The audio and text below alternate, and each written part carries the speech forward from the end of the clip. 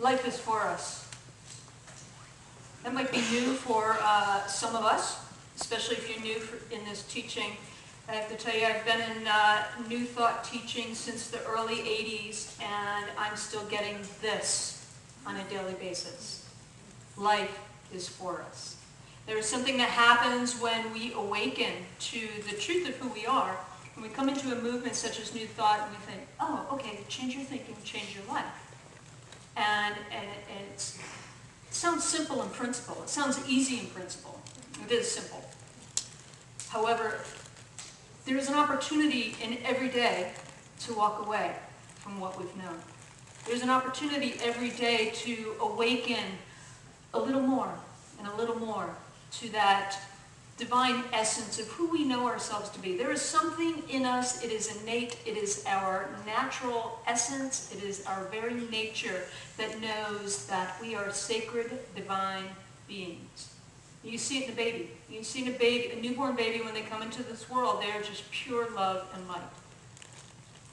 And I think, I don't know when it happens that we stop doing that to each other, but I encourage this. I encourage this in my classes too. When I mention this, is to do it to adults. Just go, oh my God, you're so adorable. I love you so much. You're so beautiful. When do we stop that? For me, I learned that very early on. I kind of learned this idea by observation that somehow, some things I probably needed to, I don't know if it's basic survival stuff, but protect myself, if you will, be a little controlled, pull myself back a little more, and by observing the things that were going on, especially in my upbringing in my own home, I don't share about that too much, but it wasn't the most supportive environment. I didn't get a lot of, hey sweetie, you're gorgeous, yeah, welcome to the world. I didn't get that. I didn't get that. So come the early 80s, I had the opportunity to start doing that to myself. I highly recommend it in the mirror too. What I've realized in New Thought, since I've been on this New Thought journey, is that I'm really just reawakening to that sense of who I am as a divine being. I'm reawakening to really trust myself, that divinity, in a whole new way. And this whole idea of life is for us was a new concept for me. And it continues to be something that I am completely in awe about. Because if I seem to feel separated or somehow alone or pulled myself back, which I spent a good chunk of my life pulling myself back and waiting for the right opportunities before I would come forth, if I just trust that as the divine presence of the infinite right here and right now, I have all the wisdom, I have all the prosperity, I have all the love, I have all the safety, I have all the joy, I have everything that I could ever need. Because really, I am life. I am God expressing. So it then becomes this new relationship with my own mystical presence, if you will, my own mystical self, is trusting that I am life. So of course life is for me. And Rodney, you want to put up the next slide? This may not seem like an epiphany to some. However, it was an epiphany to me. I realized that I had spent a lot of time in my life doing this tug of war. Did you ever do that? Tug of war. And not only with other people, and call it power struggles, call it whatever you want, trying to get your own way, trying to make a point. It's this power struggle. When we have this idea that life is somehow against us, we tend to engage in this type of behavior. And look at their faces, right? It's very, angry and constrictive and I can guarantee you, if you felt that in your body right now, it's constrictive, right? What it does is it cuts off all the flow of the divine. Life is just consistently wanting to expand and evolve and give to us, give to us, give to us, through us, as us. And so I realized that I found myself in a bit of a power struggle when I thought, oh my God, this is like a tug of war. Not only, what would happen? What happens if one person sets down the rope? Well, it depends on how hard they're tugging, right? If they're tugging really hard, they're going to fall on their butts. Or, they may just go, oh, and not play, or they may pick up the rope and go play somewhere else. But the choice is mine. And when I saw that, it's so elementary. for me. But when I had that image in my head, I all of a sudden woke up to letting go of the struggle. Letting go of the struggle with other people, letting go of not trusting just even a teensy little bit of what's going on in life, and start trusting myself more. And you can go on to the next one. That's enough of that energy. And so I've realized that this whole idea of trusting that life is for us is about going back within and trusting. See, there's more to trust, I've learned, than just trusting you, or trusting that the sun's going to rise, or trusting that this is going to happen. And it's more than knowing myself to be trustworthy. It's much deeper than that. It shifted for me this level of trust and knowing that life is indeed for me, because life is me, when I considered the idea that a deeper way to look at this is that if I am spirit, if God is all there is, then therefore this divine perfection of spirit is expressing in and through and as me now. So therefore I can trust the people in my life. I can trust that divine wisdom brought them to me. I can trust the situation even if it's something that doesn't feel comfortable, though there's a pony in here somewhere, right? Even if I don't understand it and I don't like it, I can trust that somehow divine wisdom has brought that to me because I am divine wisdom. And I have also found that the less I try to figure things out, the better off I am. And that's because of this. That's me. Anxiety girl, able to jump to the worst conclusion in a single moment. Or a single bound. Right? I have retired that cape. How many can relate to that? I think, yeah, the hands are going up. I think it is, for me, myself personally, I can only share about myself. It is a built-in mechanism for me that I learned early on, conditioned very early on, to think that, waiting for the other shoe to drop, or waiting for something to happen, something's going to happen to me. Life doesn't happen to me. Life happens through me. And I didn't know that. I didn't know that until I came into a teaching such as this, where I thought, okay, so for me to jump to conclusions that life is somehow against me, just, gotta tell you, sets me up to jump on that hamster wheel of continually having drama, continually having upset, continually being confused, when that is not the truth of life. That is not the truth of who I am. The truth of who I am is absolute clarity and wisdom. And if I take a moment to stop and be willing to set down that rope of anxiety, everything shifts in me. We all know the physiological effect of stress. It makes us stupid.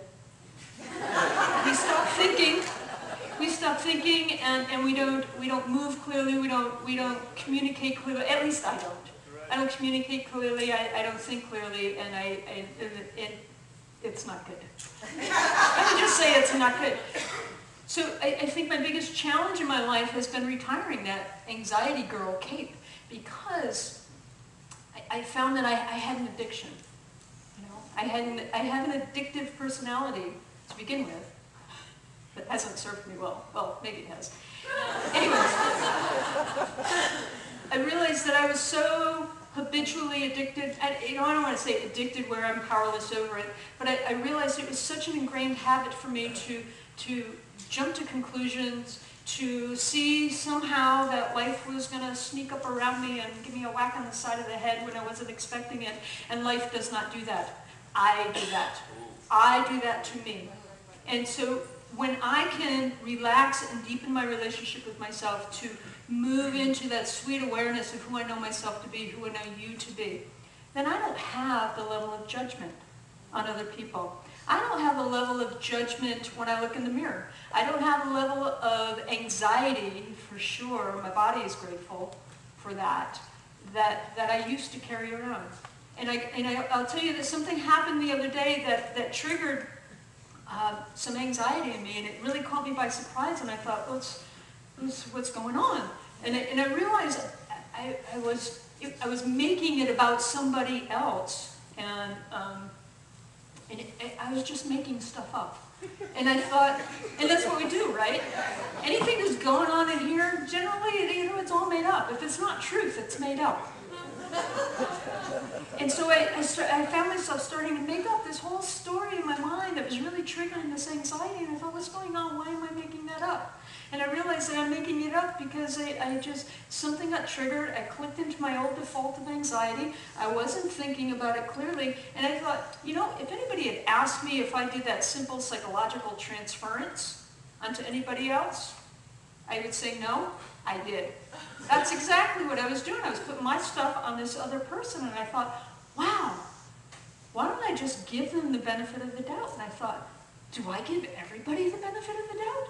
And I thought, I was taught not to give people the benefit of the doubt, and that was for my own protection. That was for my own safety, so I thought. And so I've been undoing this habit and I've been doing it for 50 years anyways, of undoing this habit of holding myself back, putting everybody else before me, keeping a little distance between me and the next person or me and the next situation. I think that this level of trust is a practice. I think that trust and faith in itself is a practice. It's a spiritual practice. And what I've realized is that I have been practicing this over the years. And I do trust life, and I do trust myself at such a greater level than I did, say, 30 years ago. However, there are times when I get in my own way, where I pull myself back, I hold myself back, and what that does is when I pull myself back, and I think that, and I forget that life is for us, right? You can go back. That life is for us, that there's that level of disconnect. And that level of disconnect I first feel within myself. But you see, when I feel and notice that disconnect within myself, you can bet that I'm feeling separation in my finances. I'm feeling separation in this health and wholeness and vitality. I'm feeling separation in my communication with other people. I'm feeling separation in my connections with other people. And it all starts from the point of disconnect for myself. And that was just a habit I got myself into. This is just disconnect. There's no way we can disconnect from who we are. We are the divine in action. We are God in action, each of us individually expressing our unique gifts and talents. And every day I get to remind myself of that. I think that faith and trusting life, that life is for us, is about, well, it's similar to me with confidence. How many of you have waited till you felt a little more sure, a little more confident before you did something new? And I would do that, right? It's kind of like saving for a rainy day. That never made sense to me either. And I've realized on this journey that we're making it all up anyways. And every day is a new day. And every day I have the opportunity to choose again. Every day I have the opportunity to remember life is for us. Life is for us. Life is for us. Okay, that's my new mantra. Life is for me. Every day we have the opportunity to remember that in so many ways. And this whole idea around confidence, I would do that. I would use that as an excuse to not do some of the things I wanted to do because it was new. I didn't have a point of reference for it. I didn't know what to do next. But I can tell you that by doing it is how you build your confidence. By choosing a new thought is how you allow new thinking to come into your practice. By going up to a stranger and introducing yourself is how you get over that kind of fear of holding yourself back. At least I have found that in myself. Every day, you see it comes down to the opportunity, well, really it's about, trust is very much about risk. And we're all taking risks every day. We are. And so, you know, I have the saying that when you come to the edge of everything you've ever done, you know, what next? Well, you could jump. You could jump, or you could back up and retreat, or you could just take another step. You can just take a deep breath, remember who you are, and realize that the ground is always solid beneath your feet because life is for us. There is no way that we could be separate from ourselves because we are the divine. The divine cannot be separated from any aspect of itself. So therefore, we are not separate from other people. We may feel the absence of others in our lives. We may feel the absence of certain things in our lives. But it is not gone. We are not separate from it. It's us who gets in our own way. I get in my way a lot, or I have in the past. So you can go on to that next slide. I love this by Anais Nin. And the day came when the risk it took to remain tight in the bud, wow, was more painful than the risk it took to blossom. Every day we have the opportunity, and an opportunity when we take it is actually taking a risk. Every time we take a risk and we take action in something new, we are building trust. We are building confidence. We are building a new mental equivalent. We are building a new life in every way. Everything about my life today is different. Everything. My physical body, all the cells, every system, constantly rearranging itself. Why? Because it's infinite intelligence, and it knows what to do to redesign itself for optimal health and wholeness in every moment of every day. My relationships are different. Why? Because my relationship with myself is continuously changing and evolving and growing. The greatest relationship you can have is in that sweet awareness of who you are as the divine. Because all relationships, every aspect of life comes out of your relationship with Big S Self. So I wanted to share with you, there's W. Clement Stone. He's a mentor of Jack Campbell. Speaks of inverse paranoia. So when you go to this idea, worry, concern, holding yourself back, these old habits, they're all based on lies. See, the lie that we're not good enough, the lie that I don't have enough, the lie that there's something wrong with me, whatever. We've all developed that little mind chatter at one point or another. Doesn't mean it's real. And a lot of people have, some people have it more than others. And what I love about this idea of inverse paranoia was he says, instead of thinking the world is against me, I choose to think that the world is for me. So what if? What if you chose that? What if all of a sudden when fear came up, all of a sudden when something just really called to you that you wanted to do something new? I'm reading The Science of Getting Rich by Wallace Wattles, and he says in there that desire is potential, waiting for action. Desire is potential, waiting to be expressed. And I love that. Because anytime we think of something new or get excited about something, that's our soul's longing. That's that divine expression of spirit just wanting to come out and play. So let it out. What would happen if you did something new every day that you've never done before? What if? I have this practice sometimes of writing in a journal, what if? What if this happened? Well, what if this happened? Well, then this would happen. And what if that happened? Well, this would happen. And go on. And it's interesting. I've learned a lot about myself. And ultimately, it comes down to, hey, I'm okay. I'm okay. I'll be okay either way. So why not choose to see that life is actually for us? There's a general universal law that is consistently, actively at work in every moment, responding to everything that we think, everything that we do, everything that we say. If I'm thinking that life is somehow against me, I'm creating a whole bunch of stuff I don't want, basically. If I choose to live my life from thinking that life is for us, I have amazing support. I have amazing connections with people in my life. I have an abundance of prosperity flowing into my life.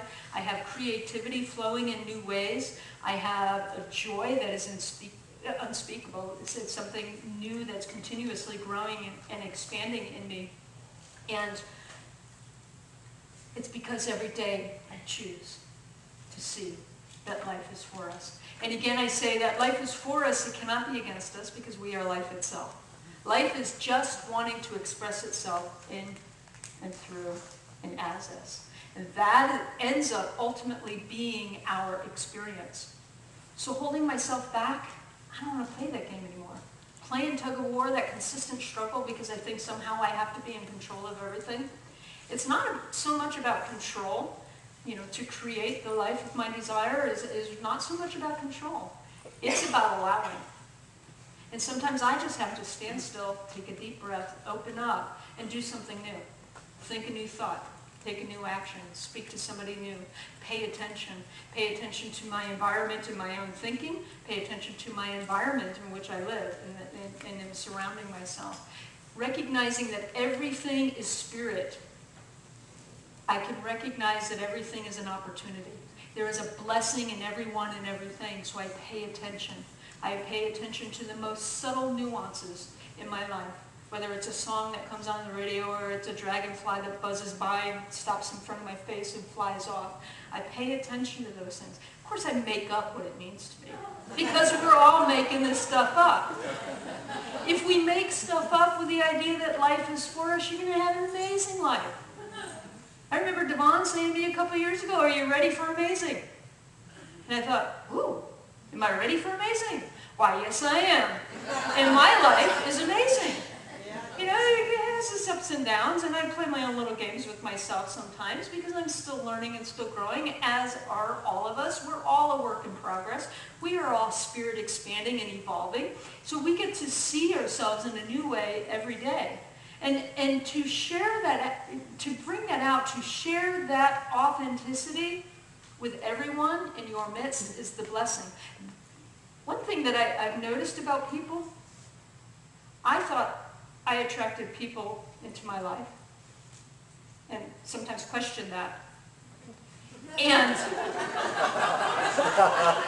the flip side of that is they're also drawing me in. There is this unseen energy, this unseen unity, this unseen connection that draws us to one another. So if somebody's in your midst and you're not quite comfortable about that, remember who you are, and then from that remembering of who you are, you will begin to see who they are. And you'll begin to open up to the possibility to allow whatever the blessing is that they're offering you. This teaching of the science of mind is very simple. Pay attention to your thoughts. Remember that you are the divine in action. There's a law that is consistently at work. You know, this whole idea of faith, worry is faith. Worry itself is faith that something bad's going to happen or something's not going to work out the way you think it's going to work out. It's just the flip side of the coin. It's still one coin. It's life. Life and the law is still going to respond. Life is still going to respond. So where's your thinking? Where's your environment? You know, or how's your mental environment? And are you willing to do something new? And that involves risk. We don't just, you know, all of a sudden walk into a class and go, I have this deep, profound knowing. All is calm in my world. I'm healthy and whole. I'm a millionaire. My relationships are good. Communication is easy. I didn't do that. I didn't do that because there was a whole lot of stuff I had to learn about myself. And that learning was not about judgment or making myself wrong. That learning was about letting go of the things, letting go of yesterday, letting go of the past, and all the ways that I conditioned myself into playing a really small game in this life because I didn't know that life was for me. I know that life is for me. There is no separation in anything or anyone. Every day I have the opportunity to reawaken to that. I no longer choose to play a small game. I choose to know that life is for me. And I invite you to choose every day that life is indeed for you. I was thinking, I thought of this Rumi quote too. We're all walking each other home. The important thing to remember is when you're doing your inner work and you're processing all this and you're discovering who you are and you're redefining yourself and you're stepping new into an amazing life, that you're not doing it alone. That's what the community's about. That's what the classes are about. None of us does anything alone. So surround yourself with the people that are going to recognize the divine in you. Surround yourself with people that really get that you are spirit. Surround yourself with people that are going to go, oh my God, you're so adorable. Welcome to the world. I'm so glad you're in my life. You're amazing. You're pure energy and pure love. Surround yourself with those types of people and allow that spirit, which is just wanting to express itself through you, to be nurtured. Allow that to be nurtured in you. We get to nurture that within ourselves. It's not something we do alone. So when you settle in to do your inner work, and I've got some healing around that, I've got some forgiveness work to do around that, it's an easy place for us to disconnect. Instead, let us just connect with one another and build that connection, because that connection is going to lead you back to yourself. Again, I'll repeat that phrase that I love that Reverend Larry DeRusha said many years ago when he spoke here. And he said, when I can know for you what you do not yet know for yourself, then I become the bridge for your transformation. I'll repeat that. When I can know for you what you do not yet know for yourself, then I become the bridge for your transformation. We're all connected. We speak of oneness and unity all the time. Every day we have the opportunity to open up, which is a risk in itself. Let's stay tight in the bud. Don't hold yourself back and look for excuses to not play a bigger game.